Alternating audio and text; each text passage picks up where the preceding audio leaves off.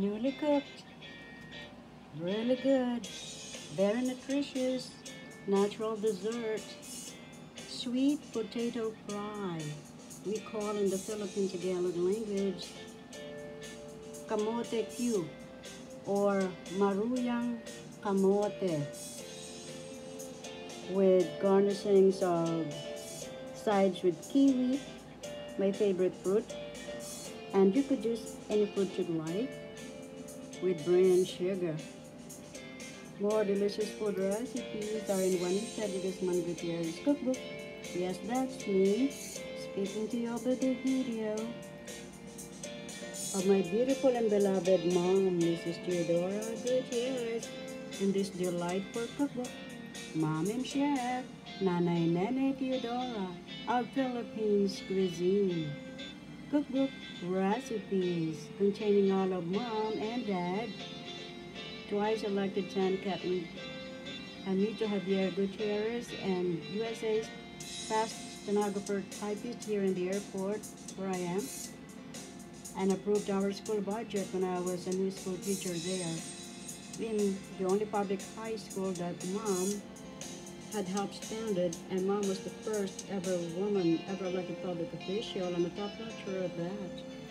And I was also unanimously elected the youngest teacher association president before I went to New York City, USA here in America, and more delicious food recipes, secret cooking tips, way of life, Philippine traditions, Tagalog learning are in this beautiful cookbook, Mom and Chef, Nanay NENE TEODORA, of Philippines cuisine.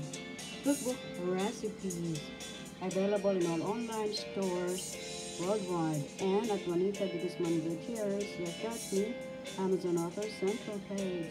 Let's enjoy, come on and eat. Kamote Q or Maruyang Kamote. Sweet potato fry. Oh, this is so good. All you do is to fry them with brown sugar. So simple and so good and so nutritious with kiwi. Happy cooking, masayang pagluluto po. That's the Philippine Tagalog language of happy cooking.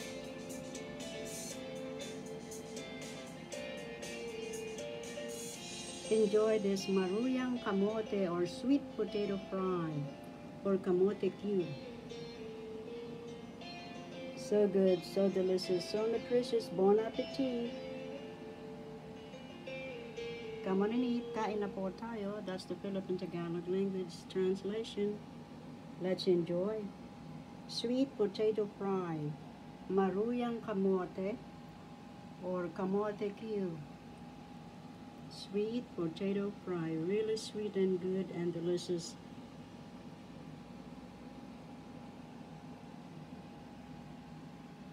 Enjoy.